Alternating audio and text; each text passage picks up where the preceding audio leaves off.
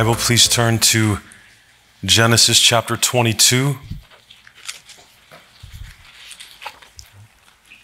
Genesis chapter 22. To be a person of faith in the God of Scripture is mainly and most simply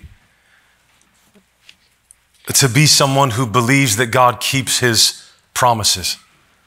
That's really all we're banking on, that God can and will keep his word. That's the only hope we have. When we say we're believers, we're saying what we believe is that what God has promised to do through his Son, Jesus Christ, he is going to do. The Bible reveals God to be a God of promise. Again, he speaks his promises into existence, and then he speaks them into fulfillment. During Advent, we remember and celebrate the fact that God keeps his promises, because all of his promises find their yes, they find their amen in the Son he sent, which is, of course, what we celebrate at Christmas time. Hopefully, as we grow in the faith, we're growing by the means of hearing these promises over and over and over again. The word of God is powerful. It creates life. It causes things to grow, and in his word is his promise. Do you remember some of the songs we used to sing in Sunday school or junior church? Maybe you have recently if you're little. Father Abraham, you remember that song? Father Abraham had many sons, and many sons had Father Abraham, and I'm one of them, and so were you. So let's just praise the Lord. And then somebody threw in right arm, left foot, left foot, like it's the hokey pokey. I don't know what it is, but have you ever thought about how biblical, though, that little song is? How much truth is loaded into it? If only everything we were taught in Sunday school was that theologically sound, that biblically deep. Father Abraham, we can sing that. We are, as believers, literal and legitimate sons of Abraham. How is that possible? How can we as New Testament Christians possibly say that we are sons of Abraham? Well, that's what Christmas is all about, Charlie Brown. That's what the whole story is. One thing held Abraham together throughout his long life. One thing was his constant. Pete Lang says that Abraham knew that his God was a God who kept his promises. All our hope, all of it, comes from knowing one thing, that God will keep all the promises he makes to us. Let's pray together. Father, I thank you for your word. God, your promise. We praise you, Lord. I ask that for your name, for your glory in the hearts of your people, for their faith and for their joy, would you make your Son, Jesus Christ, known through this sermon? Please help me speak the truth. Help me speak clearly or not speak at all. And please help everyone to hear, to believe, in order that we might understand. And I ask these things in the name of our Lord Jesus Christ. Amen. Let me read the first 8 verses here of Genesis 22. After these things, God tested Abraham and said to him, Abraham, and he said, here I am.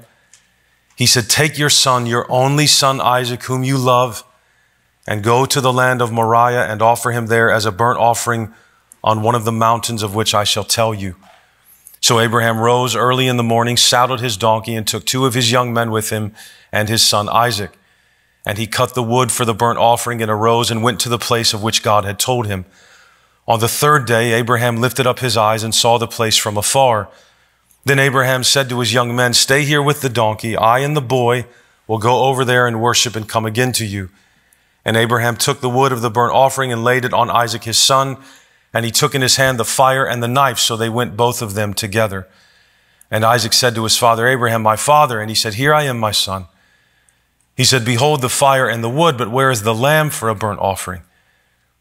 Abraham said, God will provide for himself the lamb for a burnt offering, my son. So they went, both of them, together. At the end of Deuteronomy in chapter 26, verse 5, Moses described Abraham by saying he was a wandering Aramaean was your father. Abraham was certainly that. He was a wanderer. He had no home, no city in this world. He traveled all the way from the land of Ur to Haran to Canaan to Egypt, back to Canaan again. His life was filled with twists and turns, setbacks, surprises, joy, sorrow, all of these things, things like you and I go through in the land of our sojourn. But there was probably no bigger surprise in his life than the one that came when he was almost 100 years old. God told him that his wife, who was also no spring chicken, would bear him a son in her old age. His name would be Isaac. He would be the child of promise. But then came another surprise. We're reading it here, and this time it wasn't joyous news. God told Abraham to sacrifice his son Isaac. How can the child of promise be sacrificed? Abraham certainly would have known that this child was God's child, right? That as his firstborn, God had the right to his life, but why would God ask this? What could be the point? Why would Abraham have to ever go through this? Because Abraham also knew, we ask, how could he go through it? Because he knew that this was a God who kept his promises. So one way or the other, God was going to keep it. That was enough for Abraham to endure, apparently, the impossible. We read later in Hebrews 11, 17 through 19, by faith, Abraham, when he was tested, offered up Isaac. And he who had received the promise was in the act of offering up his only son, of whom it was said, through Isaac shall your offspring be named, right? So imagine Abraham's confusion when before Isaac has any of these offspring that were promised, the command comes to sacrifice him, to kill him. Isaac, being the child of promise, meant that through him, God would fulfill the promise of descendants. If Isaac dies before he bears children, how in the world can he be the child of promise? And the bigger question is for us as we think through this story, how does one keep believing when God's actions seem to contradict God's promises? You trust him because he is the God of the impossible. In 11:19 of Hebrews, he considered that God was able even to raise him from the dead, from which, figuratively speaking, he did receive him back. Abraham believed that God could raise the dead. That's how he made the impossibly difficult journey up this mountain with no lamb for the sacrifice except his own son. Not by strength of will did he do this, not by metal, but by faith that God was powerful enough to undo what was about to take place, to reverse it. All right, imagine the faith it takes for something like that. At some point, God must be trusted to do what is miraculous and supernatural and impossible, not just make lemonade out of lemons. He does more than this, and we need to know him as the God who does more than this. If God's will is that Isaac die, it must also be that God's will is to raise him from the dead. That is how faith rationalizes things. Right? That's how faith rationalizes. The word of God cannot be undone. This God keeps his promises. I know this, so he will make a way. Father, yes, Isaac, there's fire and wood here, but where is the lamb for the burnt offering? God will provide for himself the lamb for a burnt offering, my son. Abraham doesn't know at that point what's going to happen. What he's saying is one way or another, a lamb will be offered up today. Imagine saying those words to your son, knowing they might mean that Isaac is that lamb. But what Abraham said is exactly what happened. Pick it up in verse 9. When they came to the place of which God had told him, Abraham built the altar there and laid the wood in order and bound Isaac his son and laid him on the altar on top of the wood. Then Abraham reached out his hand and took the knife to slaughter his son. But the angel of the Lord called to him from heaven and said, Abraham, Abraham. And he said, here I am. He said, do not lay your hand on the boy or do anything to him, for now I know that you fear God, seeing you have not withheld your son, your only son, from me. And Abraham lifted up his eyes and looked, and behold, behind him was a ram caught in a thicket by his horns. And Abraham went and took the ram and offered it up as a burnt offering instead of his son. So Abraham called the name of that place, the Lord will provide. As it is said to this day, on the mount of the Lord it shall be provided. the angel of the Lord, whom I believe Scripture reveals is none other than the pre-incarnate Christ, intervenes just in time, at literally the last second, to stay Abraham's hand and provide a ram for the sacrifice. Abraham calls this place Yahweh-Yireh, the Lord will provide. We know it as Mount Moriah, the mountain on which the temple would eventually be built in Jerusalem. But why this test? What's the point of it? To mess with Abraham, or does God need to find out something he doesn't already know? That's not a very comforting thought, and that doesn't seem to jive with the rest of Scripture, so that's not it. Why? Because God wanted to show Abraham precisely what is required for his promise to be kept. Sacrifice. Sinners will not be saved without blood. God's promise will not be kept without blood. But God also wanted to make it clear to the universe that what was required, only He can provide by becoming the sacrifice. And I don't think what we read here is a simple matter of semantics. I think it's intentional. Technically speaking, a ram is not a lamb. That's not just a little switch in words that we just brush over. This was a sacrifice. It was not the sacrifice that would accomplish God's plan and promise. That would require a lamb, and a spotless one, and one that wasn't made of wool, but made of flesh. Mount Moriah is also the place where Jesus Christ would come to die as the Lamb of God for the sins of the world. The Lord will provide indeed. The one who stayed Abraham's hand was the one who would one day be laid down on an altar shaped like a cross, which means there would be no one to stay the hand that slayed him. You realize that. The only one that stands between justice and salvation was preoccupied at Calvary. There, the Father of all creation would not withhold, would not spare his Son. This was the sacrifice that guaranteed the fulfillment of all God's promises, the greatest of which, of course, are made to believing Abraham. Pick it up in verse 15. And the angel of the Lord called to Abraham a second time from heaven and said, by myself I have sworn, declares the Lord, because you have done this and have not withheld your son, your only son.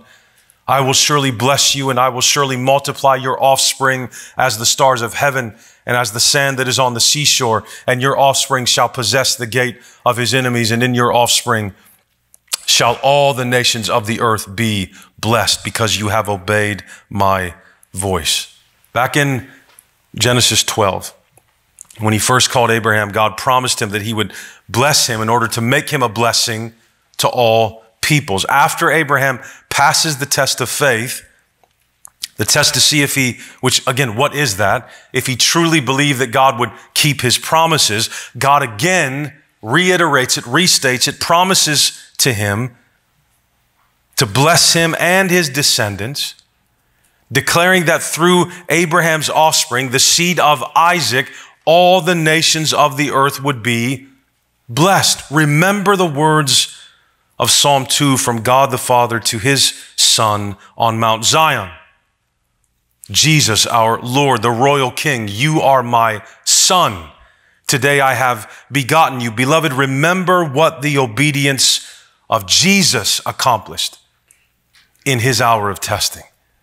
The son of David, the son of Isaac, the son of Abraham, the blessing of God's great salvation to every nation. For it is those of faith who are the children of Abraham. Galatians 3:7. Who are these descendants, these many sons that Abraham had? What is their DNA?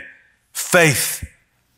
Faith that God is a God who keeps his promises. Jesus Christ died, took on the curse of sin and death, so that very specifically in him, the blessing of Abraham might come to the Gentiles, so that we might receive the promised Spirit through faith. So beloved, remember who it is that lay in the manger. All the promises God had ever made were resting on the baby in a manger. How powerful must he be to keep his promises? Beloved, the same power that oversaw a baby to adulthood through all of his life to the cross on the appointed day, at the appointed time, for the appointed sacrifice necessary to redeem those he meant to save, is overseeing every moment of your life and mine today. Beloved, that's what God does. He makes a promise to you and then he oversees it until it is accomplished. The God of Abraham, Isaac, and Jacob is also the God and Father of our Lord Jesus Christ. And he who did not spare his own son, but gave him up for us all, how will he not also with him freely give us all things? Romans 8:32. Isaac's blood would never be spilled for the sins of the world.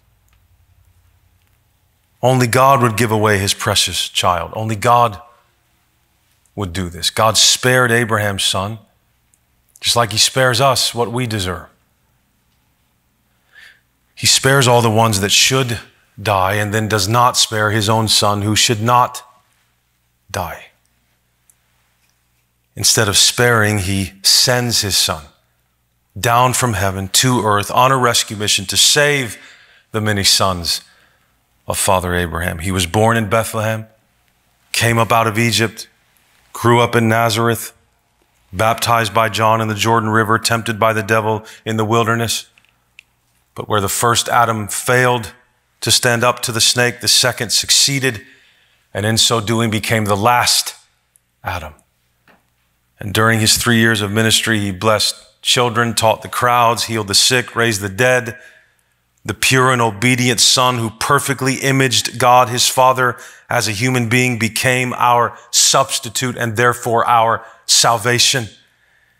And this he is and ever will be for all who, like Abraham, simply believe that God will do what he promises. That's what we believe. That's what makes a Christian a Christian. Not what they do. The story of Isaac and Abraham would read differently if the point of the story was what we do. The point of the story is always what God is doing. God intervenes where a sacrifice is required. He intervenes to provide it. Jesus Christ himself is the sacrificial lamb who dies to take away the sins of all the world. In him, all the nations of the world are blessed. In him, as adopted sons of Abraham, grafted into that vine, we are blessed. When the time of testing finally came for Jesus, that son of Abraham obediently picked up the wood and marched up the hill also. Only this time, there was no bramble bush to take his place for the sacrifice. He was the sacrifice. God finally provided the lamb. And this lamb would do something Isaac could not have done if every last drop of his blood poured out on Mount Moriah, take away the sins of the world. In him, all the nations of the earth would be blessed. In him, as adopted sons of Abraham, again, beloved, we are blessed. There's an assault on this idea. Did you know that in Christendom today? Has been for many years now. That what God did through Jesus Christ, that the technical term for it, the fancy theological term for it is penal substitutionary atonement. And in many theological circles today, they call it divine child abuse. Why would God ever do such a cruel thing, they say? It's abuse if he punishes Jesus for other people's sins. It's so unjust. You see how false doctrine always sounds like the devil is talking? Always. It just rationalizes, but not by faith, by reason. Right? It's not abuse. It's pardon. There's a difference. Abuse would have been the death of Isaac. That would have been abuse. That would have been abuse. And since Isaac's blood cannot give eternal life, that's why it would have been abuse. What would have been the point of it? That would have been the ritual of pagans, right? Bleeding out what could never satisfy or achieve salvation just to prove commitment from our side, right? When human beings create their religions, or when they did before, pagan places, this ran through all of them. Isn't that interesting? Whether you were in Asia or Norway, right? It was in essence the same thing. To show devotion to the God you worship, you were going to have to bleed and or die. Everything, see, Satan is a murderer. That's what he does. He causes people to get killed by way of false doctrine. That's what he does. He's always done it. He's been a liar and a murderer from the very beginning. The whole essence of what we as Christians are is wrapped up in this one thing. We don't die for our salvation. Jesus dies for our salvation. If you want to impugn a God like that with abuse, the driveway doesn't go all the way up to the house. This is not the truth. If the blood poured out gives life, do you see the difference? If the blood poured out gives life, if the punishing hand of God finally results in life rather than death, it's not abuse, it's salvation. It's God clearing the way for something. It's not God ending something. The cross is not the final word. Beloved, this Father is not satisfied eventually over time, right? When his arm finally gets too tired from beating person after person after person until somebody finally gets it, right? The Bible really can be read, if you really wanted to simplify it, as failure, failure, failure, failure, failure, failure, failure, failure. All right, I'll come down and do it myself. God doesn't stand over us with a whip, demanding that we straighten up and fly right. Instead, a lamb that has been slain is standing over us. His arms stretched out, palms up, to receive all who simply come to him for salvation. You see, beloved, this is the issue that really has to end all the discussion. What has God ever done for me? Provided a lamb for your salvation. Father Abraham had many sons, and many sons had Father Abraham, and I, even I, am one of them. And so are you. Are you? Are you one of the many sons? Is that your song too? Then let's just praise the Lord. All our hope comes from knowing one thing, that God will keep all the promises he makes to us. I think I've mentioned it before. There's a great song by a guy named John Mark McMillan called "Counting On." That's the essence of the song. He just says, "You're what I'm counting on." This is Christianity. At the end of the day, I know that I am called to good works. I understand this and accept that. I don't deny that. I understand that because I have been born again, my life should reflect it. I understand and believe all of that. I'm saying I'm not counting on any of that to save me, and I don't want you to either. Don't count on it. Don't think that you're collecting a bag of goodies that you're going to hand to him on the last day as evidence that he should accept you. Right? In that line of thinking, it would have made sense to kill Isaac. Right? When we die, we don't stay in the ground. We get resurrected. Count on that. Just count on him. Right? All Christmas is proof.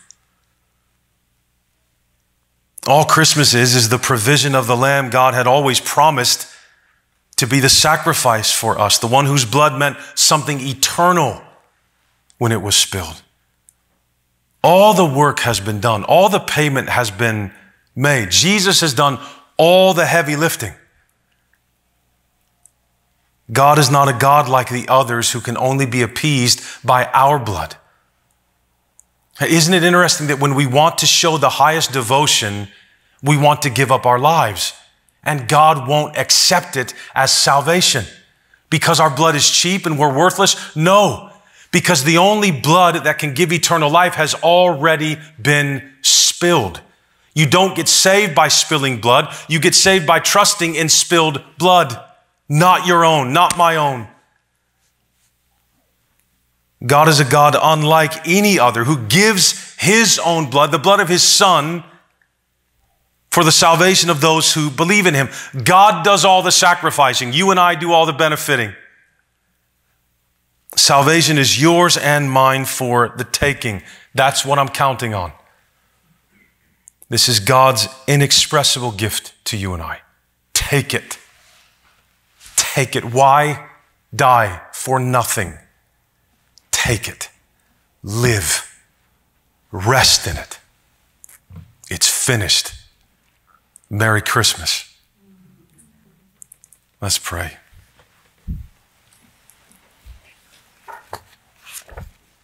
Father, we come to you for our salvation. We trust in you to accomplish all that you've willed for us and promised to us. Lord, I pray that you would be with us. Watch over your people in the week to come. Watch over those, Father, in our church that are going to be alone this week. I pray they not feel alone, Father. Please watch over them. Please help us not forget them, whether it's a call or a word or something, Father. Please let us not forget those that are going to have a particularly difficult time this Christmas, Father. Please watch over them. Watch over us as we go. Watch over us all with the same thing, your promise, please. Let us remember it and call it to mind. And when we can't, call it to mind for us, Father. We ask you. We praise you. We thank you, God, for our church. We thank you for the truth. And we look to you for all things. And in the name of Jesus Christ, we pray these things. Amen.